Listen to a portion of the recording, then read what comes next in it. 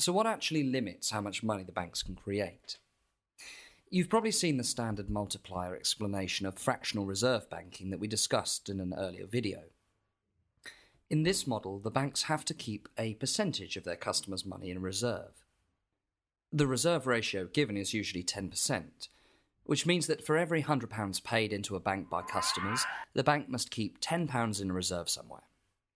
This means that the banks can only expand the money supply up to 10 times the amount of real government-created money. We said that this model of banking is completely inaccurate, at least in the UK. For a start, the required reserve ratio in the UK isn't 10%, it's 0. But more fundamentally, the reserve ratio would only actually limit the amount of money that banks can create if the reserve money were actually taken out of circulation and put into a safe deposit box, or an electronic equivalent. If the Bank of England actually required banks to hold £10 of cash or central bank reserves for every £100 that they typed into their customers' bank accounts, then that would limit the money supply to around 10 times the amount of base money, the cash and central bank reserves. The pyramid model would then actually apply. But this is almost never what happens. When there was a reserve ratio in the UK, it was what was called a liquidity ratio. A liquidity ratio is deceptively similar to a reserve ratio, but fundamentally different. A liquidity ratio requires banks to hold liquid assets equal to a percentage of their deposits. So if a liquidity ratio was set at 10%, then a bank with £100 in a customer's account would need to hold £10 of liquid assets. Now you're probably thinking, what's the difference between this and the normal reserve ratio? Well, the key point is the term, liquid assets. Liquid assets include cash and central bank reserves, but they also include other things, in particular government bonds. While the reserve ratio used in the textbook model of banking requires banks to hold cash and central bank reserves in proportion to the total balances of their customers' bank accounts, a liquidity ratio actually allows the banks to use that cash and central bank reserves to buy bonds. The bonds also count towards the liquidity ratio, meaning that the bank could not hold any cash or central bank reserves and still meet the ratio. The key detail here is that when a bank uses central bank reserves to buy bonds, the central bank reserves then belong to another bank. In other words, they're not removed from circulation, they're still circulating through the system. This means that a liquidity ratio, as opposed to a proper cash and central bank reserves ratio, has no limiting effect on the total amount of money that the banking sector as a whole can create. So a liquidity reserve ratio will not limit the banking sector's total ability to create money. We did used to have a liquidity reserve ratio in the UK.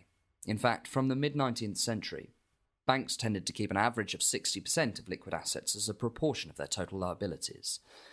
This was actually a self-imposed reserve requirement. It's what the banks knew they needed to keep back in order to avoid the risk of a run on the bank. In 1866, there was a banking crisis, and the Bank of England then took on the role of lender of last resort, committing to lend to banks if they ran out of money to make their payments. Once this safety net was in place, banks reduced their liquid reserves to around 30%. In 1947, when the Bank of England was nationalised, they imposed a formal liquidity reserve ratio of 32%. This reserve ratio required banks to hold £32 of cash, central bank reserves and government bonds for every £100 balance in customers' accounts. Of course, because government bonds would earn the banks some interest, unlike reserves and cash, the banks would try to hold as much of this 32% as possible in the form of bonds. In 1963, this liquidity ratio was dropped to 28%. Then, in the words of the Bank of England, before 1971, the clearing banks had been required to hold liquid assets equivalent to 28% of deposits. From 1971, this was relaxed and extended, requiring all banks to hold reserve assets equivalent to 12.5% of eligible liabilities. This combination of regulatory and economic factors coincided with one of the most rapid periods of credit growth in the 20th century. It also contributed to an ongoing decline in banks' liquidity holdings, ultimately to below 5% of total assets by the end of 1970. In this phrase, credit growth really means a massive expansion in the amount of bank-created money, and consequently a massive rise in debt. Finally, in 1981, the liquidity reserve ratios were abolished altogether.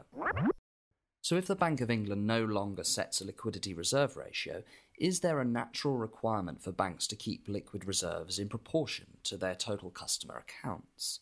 In other words, is the system naturally limited? Well, let's look at the central bank clearing system again. Remember that there are 46 banks with reserve accounts at the Bank of England. At the end of the day, when all the payments are cancelled out against each other, these banks have to settle between themselves by transferring money between these reserve accounts. Now, the important thing is that this system of central bank reserve accounts is a closed loop. It's technically impossible for any central bank reserves to leave the loop, because central bank reserves are by definition numbers in accounts at the central bank, and only the Bank of England is able to actually create or destroy central bank reserves. So when all the payments are cleared at the end of the day and the banks find out how much they actually need to transfer to settle up, some banks will end up having to pay money to other banks and other banks will end up receiving money from other banks. What happens if one bank doesn't have enough central bank reserves at the end of the day to make its payments to other banks? Well, because it's a closed-loop system, it's mathematically certain that one of the other banks will have more money than it needs to make its payments. What happens then is that the bank that has more central bank reserves than it needs lends some of them to the bank that doesn't have enough. This lending of central bank reserves between commercial banks is called the interbank lending market. And as long as the banks that end up with more reserves than they need are happy to lend it to the banks that have less reserves than they need, then all banks will be able to make their payments and there's nothing to worry about. So a bank can actually make a loan, creating new money in the hands of the public, even if it doesn't have the reserves, because it knows that at the end of the day, when all payments are netted out against each other, another bank will be there willing to lend it some reserves to settle its own payments. So as long as all banks are increasing their lending at roughly the same rate, the money supply can keep increasing without the need for additional reserves. So banks don't really depend on having reserves before they can create money. They can make the loan first and find the reserves to settle the payment by borrowing them from another bank. And collectively, banks can increase the money supply almost indefinitely without being restrained by the amount of central bank reserves. In fact, before the financial crisis, the ratio between the bank-created money in the hands of the public and the central bank reserves was 80-1. Of course, this only works if the banks are willing to lend to each other. If they think that the other banks might not repay them, then they'll refuse to lend. If some of the banks decide to sit on their reserves and to refuse to engage in the interbank lending market, it becomes a mathematical certainty that one of the other banks will struggle to make its payments. If this happens, then the entire payment system could very quickly fall apart. This is what happened during the financial crisis. The only way to avoid this is for the central bank to pump in such a huge quantity of reserves that every single bank has more reserves than they need. This would mean that they no longer need to lend to each other. This is effectively what the quantitative easing scheme did, by pumping reserves into the banks and making it unnecessary for them to lend to each other. So far, we've seen that there is no liquidity reserve ratio, and that banks don't really need to have central bank reserves in order to lend. What about the capital adequacy ratios, or Basel Accords, that everyone's talking about? Well, the capital adequacy ratios relate to something quite different. But to understand why, we need to look at the balance sheets again. Remember that the asset side of the balance sheet shows everything that the bank owns, including all its loans and mortgages, and the liabilities side shows everything that the bank owes to other people or companies. There's a third part of the balance sheet, which is something called shareholder equity. Shareholder equity is very simply what's left for the owners of the company when all the assets are sold and all the liabilities are paid off. To avoid going bankrupt, a bank needs to make sure that its assets are greater than its liabilities. When somebody defaults on a loan and stops making repayments, then the bank has to repossess the house and sell it off, usually at an auction. The bank will usually get less at the auction than the original value of the loan. That means that it loses money by repossessing the house. The mortgages on the balance sheet that was originally $250,000 has turned into a house that will be sold for less than $250,000. So when loans and mortgages go bad, it reduces the assets of the bank. Now, if only a small percentage of the loans go bad, there's no problem. The bank already expects at least 1 or 2 out of every 100 mortgages to go bad. That's just part of the risk. And besides, the interest payments from the loans that don't go bad should cover these losses. But if everyone starts defaulting at the same time, then the bank's assets can start shrinking rapidly.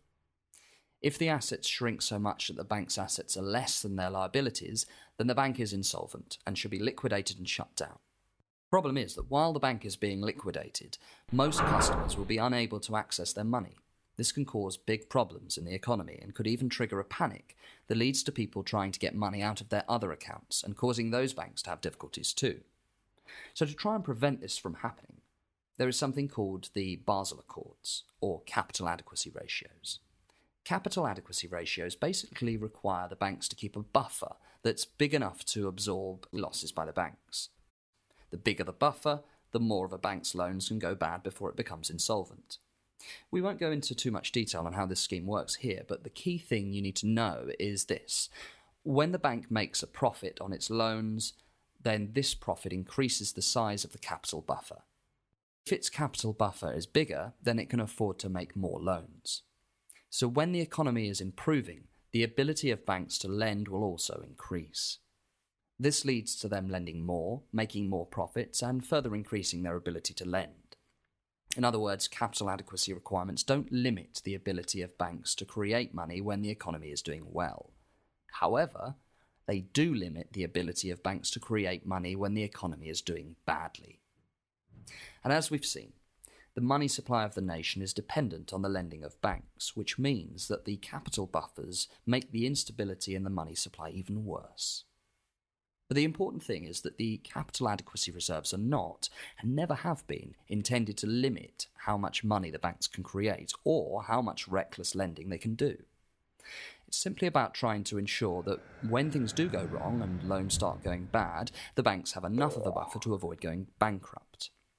So to sum up, what does actually limit the ability of banks to increase the money supply? We've seen that the type of reserve ratio that's discussed in the textbooks has never even existed in the UK. We've seen that the liquidity ratios that did exist have been reduced and eventually abolished, and that even when they did exist, they only limited the speed that the money supply could increase, but put no limit on the total size that it could grow to. We've also seen that the capital adequacy ratios and Basel Accords are about preventing banks from going bust when loans go bad, rather than limiting their dangerous lending or limiting how much money they create through lending. And although the capital adequacy requirements can restrain lending after a banking crisis, it doesn't do anything to restrain lending in a boom. We've also seen that there is no natural limit on how quickly the banks can create money. They know that even if they don't have the actual central bank reserves to make payments, they'll be able to borrow those reserves from other banks, or even the central bank. All this comes together to imply that the only thing that truly limits the creation of money is the willingness of banks to lend, and their willingness to lend depends on their confidence. In other words, the money supply of the nation depends on the mood swings of banks and the senior bankers that run them. This is surely an insane way to run an economy.